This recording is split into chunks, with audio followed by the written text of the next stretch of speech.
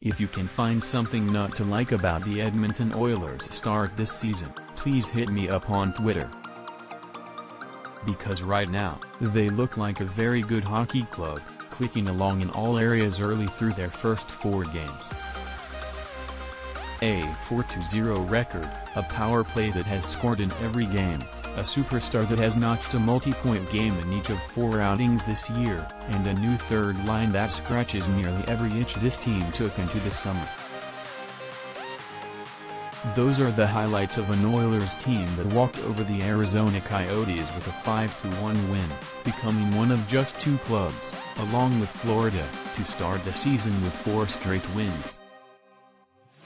Sure, the Coyotes are a weak side, and they couldn't handle an Oilers attack that had Connor McDavid and Leon Draisaitl centering separate lines, with a heavy, hard-skating third line coming over the boards as well. But Mikko Koskinen gave the Oilers the goaltending. The best power play in the National Hockey League put the game on ice with 2 third-period goals, and all the new guys showed why Ken Holland brought them to town this last summer.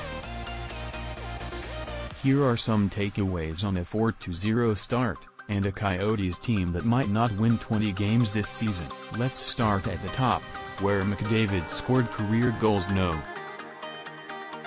200 and 201 Thursday. It happened 1 game after Draisaitl had scored his 200th, as the two continue to trade feats of strength, en route to what they hope will be the ultimate award.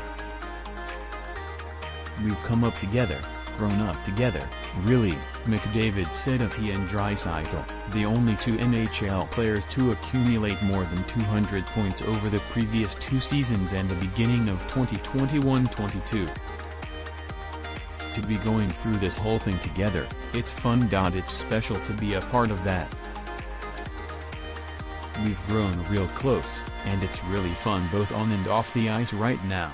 As suspected, head coach Dave Tippett played the pair on separate lines for the first time this season, a strategy we thought he would employ on the road where the Oilers can't control line matchups as easily. We've played together, played apart, and been successful both ways, shrugged McDavid, who had a 3-point night while Draisaitl was shut out. It's fun to play with him, and even fun to watch him from the bench. Tippett has watched the two mature while winning individual awards, and sees 2 players who now have the ultimate team trophy in their sights. They're good people, Tippett said. They want to play hard, they want to play the right way, and they want to win. They know they have to do their part, which is a big part with our team, but you love their attitude. You love their commitment to helping our team win. The victory was Edmonton's 8th consecutive road win, going back to last season. Warren Foegele scored his first goal with the Oilers, dancing around Youngdason Mayo, the former Edmonton Oil King, playing his first NHL game, before zipping an off-balance wrist shot into the net for the game-opening goal. The line of Derek Ryan, 67% in the face-off circle Thursday, Zach Kassian, 4 points in 3 games, and Foegele was dominant once again. It's a new-look third line that is performing exactly as GM Holland had hoped when he went out and secured Foegele and Ryan this past summer. They've been so good for us. In our 4 games they've got our first goal in 3 of them, McDavid said. They've got an identity, and the most impressive thing is how well they all skate, and their forechecking. They get rolling around in the O-zone, it's impressive to watch. Big goal, and a great individual effort, Tippett said of Foegele's goal. He just bowled his way down the ice and got it on net, and it went in. He comes as advertised. He's hard and heavy and goes to the net.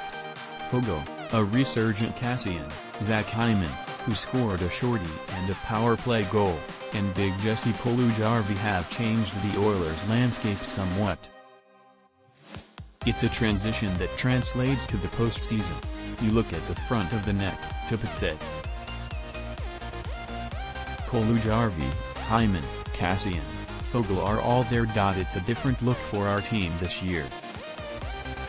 The Oilers' power play, tops in the NHL now for 2 seasons running, has converted on 7 of 14 attempts thus far in the young season. That's an astounding 50%, averaging 1.75 power play goals per game. Meanwhile, Arizona's penalty kill has allowed 6 goals in 9 attempts, for a success rate of 33.3%. To have a higher power play percentage than your opponent's park number tells us one thing: it's early.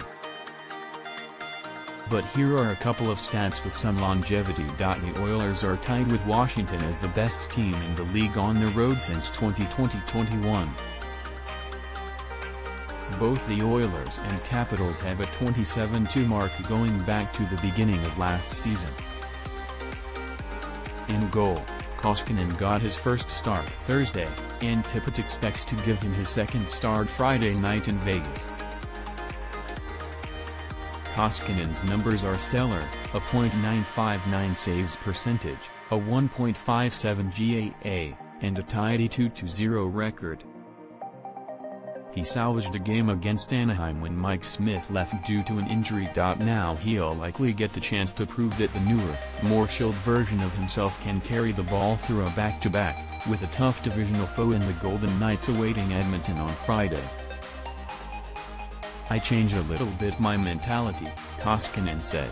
"Try to be more relaxed, try to have fun. It's not always going to be like that. You're going to have bad times during the season. But you always have to try to keep those bad times as short as possible." Koskinen was excellent early in Arizona, then stopped everything he had to the rest of the night as his teammates took the game over.